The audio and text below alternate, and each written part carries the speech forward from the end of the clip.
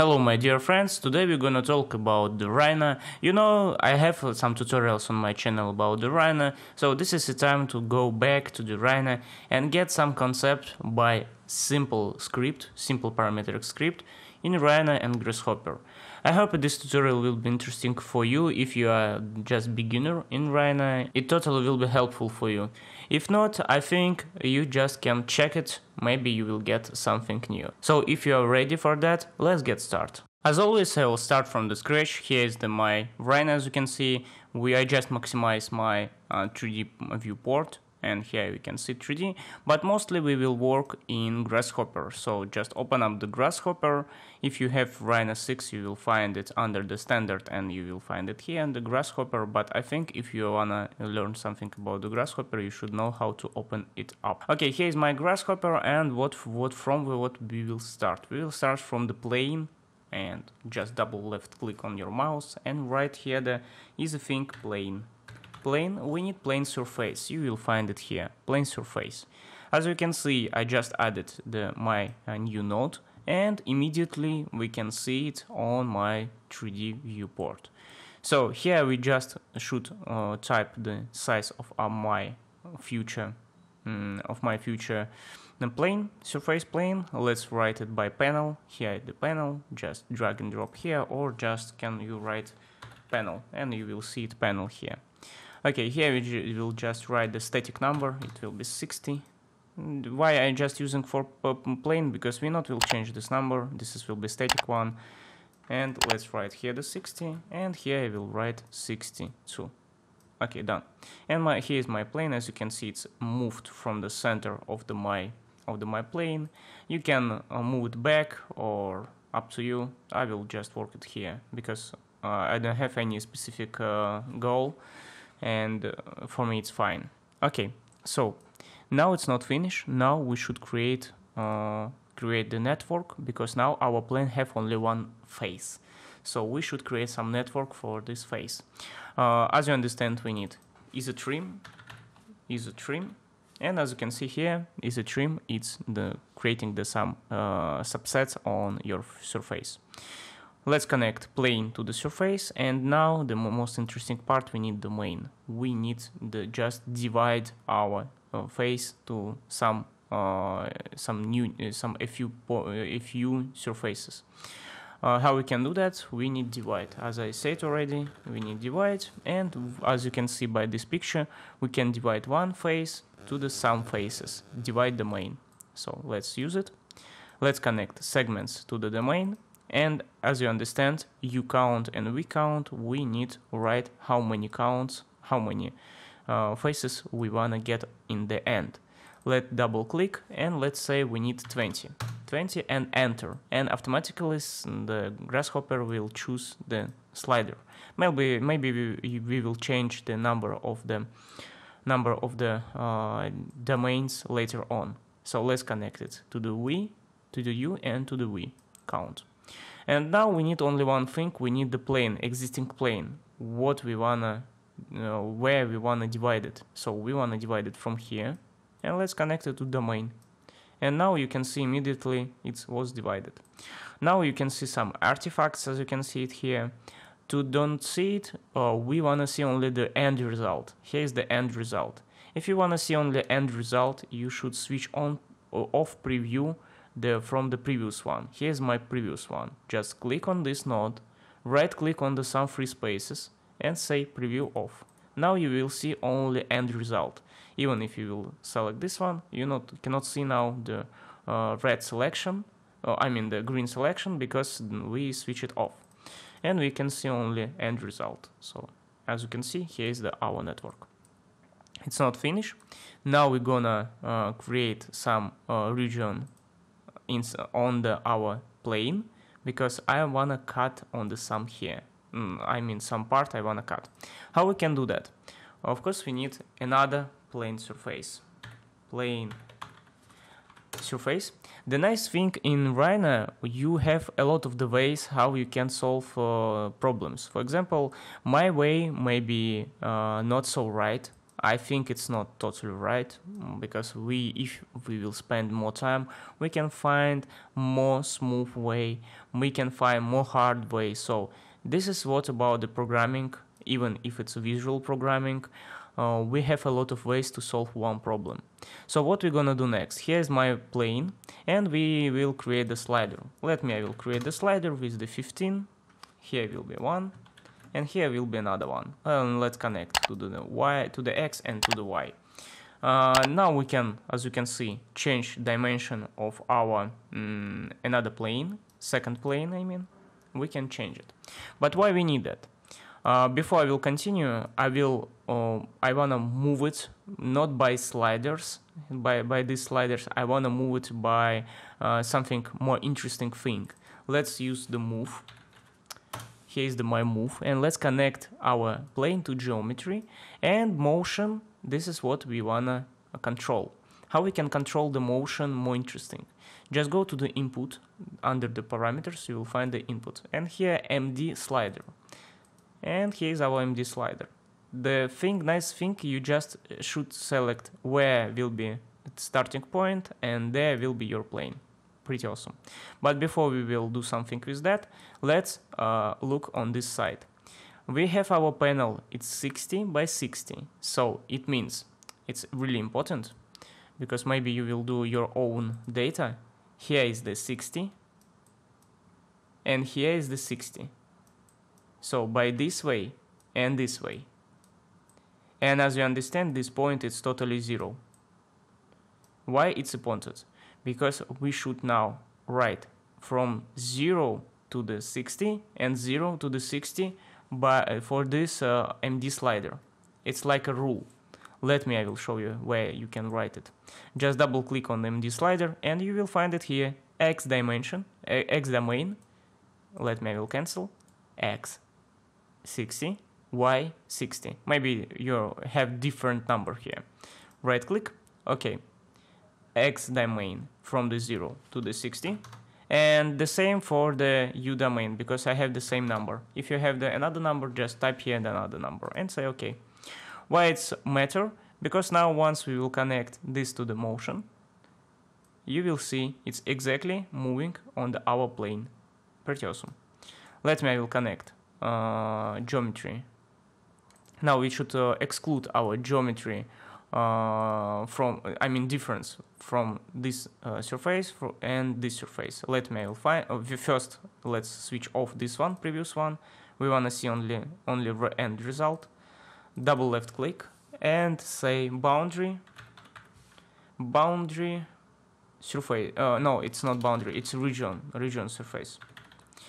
Region surface difference. We need difference. Find it. Curve 1 will be surface 1. Curve 2 will be surface 2. Let's connect. You cannot see anything. I will switch it off this surface, previous off, and I will switch it off this surface. And now what you can see? Now you can see, yeah, it's a bit slowly going now, but now you can see difference one plane from another plane.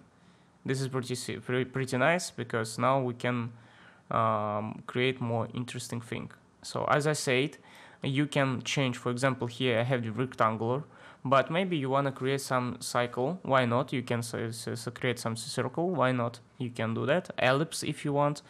Any shape, just create it and connect to geometry, and it will be worked. Okay, as you can see here is the how many time it's spending when you're changing geometry. 300 milliseconds. It's not much, but yeah, it's going now a bit slowly. Anyway, this is some kind of result. And now we wanna know where's the center of each of these cells here. Okay, how we can do that? Pretty easy. Area. We just will get area. Area giving you not only area also giving you centroid. So this is center of each of these cell. I will connect this result to the centroid, and you will see we can now get only the points without this part. So once you will change this part, for example, I will move it some way here. As you can see, the point, I cannot see the point. Okay, pretty nice, I think. Again, we can create our boxes really pretty much easy with a lot of the ways, but we will use the one of the best way I think for us. Let's write the box, and here you will find the we need box box. Where is that box? Box rectangular I need. Box rectangular, it's here. As you can see, we cannot see any boxes here, and we need rectangular, but if you will check, you will find here base rectangular. So base rectangular, it means we can get some curve. As you can see here, we have the curve of the boxes, and we just simply can connect results to the curve. And as you can see, here is our boxes. Here using the standard height, as you can see, the standard height is from 0 to 10. If you will create the slider, I will put here the slider, and I will make the integer number, and I will to the 5, from the 0 to the 5. If you will connect to the height, you can simply change the height of your rectangular. Of course, if you will go back and you will go to the mapping, you can easily change where will be your gap. For example, as you can see here, you can easily change. You can just even delete from the part, and you can put somewhere here too. Okay, done with that. But if you want to randomize the height, you should put not only one number. You should put some of the range on the numbers. You have, again, as I said, a lot of the way how you can create the range of the datas. I will show you the one of the way. It's again, here is our construct domain, and here is domain start, domain end. I will write here the number. Let's say it will be start from the 1, and it will be end to the 5. Let me connect, and what we can see inside of this domain, we get from the 1 to the 5. Pretty awesome, but it's nothing for us because we need range. Let's use the range. Here is our range, and we will now connect our panel to the range to the C result. Maybe I will create another panel. It will be better for us. As you can see, inside the range we get the numbers from the 0, it's by default, to the 1, because if you will get the step, you can see it, the domain and range. This is automatically from the 0 to the 1, 11 numbers. Here you can see the 10 numbers. I will connect domain to the domain. Now you can see it's a bit changed from the 1 to the 5. It's exactly what we did here, from the 1 to the 5. It's our range. But maybe I want to change the step. As you can see now, it's only 10 steps, and that's why we get result as it is. Maybe I want to create 20 steps. I will connect 20 steps to the steps, and now we get 20 steps. And as you can see, it's from the 1 to the 5. But we have some boxes, so 20 it's not enough for us. As if you will check here, we have 384 boxes. So it means 20 it's not enough. You can physically write here the number which we need. We need 384. And of course, if you will do that, you will see the difference here. Okay. It's just one of the way. I just want to show you how it's working, and you can create any randomizer of which you want. You can even use the already which have by default. So okay, we have the numbers, and now we can just connect these numbers to the height. Let's connect these numbers to the height. And what we get? If you will check, we get the sloping here. Because it's starting from the 0 here, not from the 0, from the 2, I think, right? No, it's from the 1. From the 1 here and 5 there. And as you can see here, we get some sloping. Of course, we can make some another thing, like, I will find the thing what I want to do. We can go to the sequences, and here we can find, for example, the random. We'll use the random. Here is our number. Here is already number, and domain to the range. Okay, we get here some numbers. I think it's a lot of the numbers.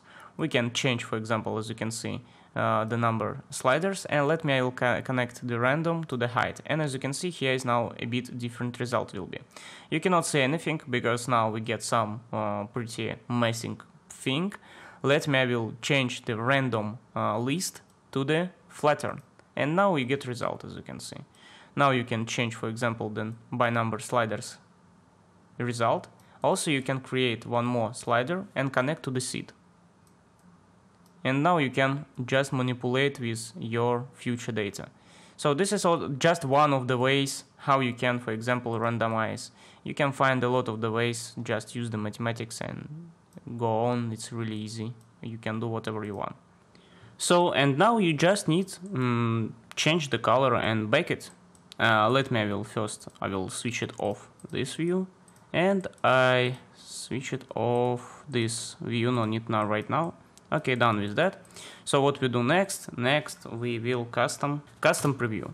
I will check my box to the geometry, and I will switch it off. And now I need switch material. Where is them?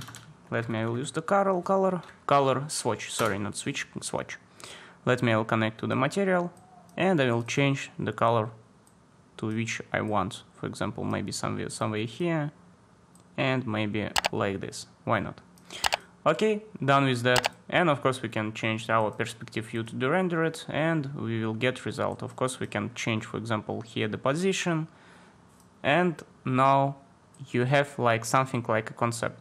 This is just simple idea to great things. For example, you can make the script more difficult.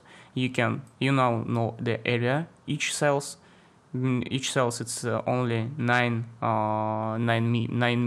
square meter. So you can just use this area, you can exclude it, you can make more perfect looking the randomizer, for example, making like here the highest point, here is the smallest point, and it will be going like a slope, or maybe just like a line. So you can do whatever you want. This is small script for you guys, and just showing the principles of that. The nicest thing now, you can, for example, export, you can bake it. If you right click here, you can bake it. I will bake. And now this is physical geometry. Even if you will close your Grasshopper, I will close it. You will see it. I will change the view to the shaded. You will see geometry in Grasshopper. So you can now export to anywhere where you want. For example, to the Revit, to the ArchiCAD, as I said, or the SketchUp if you want, or you can just continue work it here. So this is perfect for you, I think. Okay, this small tutorial with the small and simple script. Thank you guys for watching, and see you next time.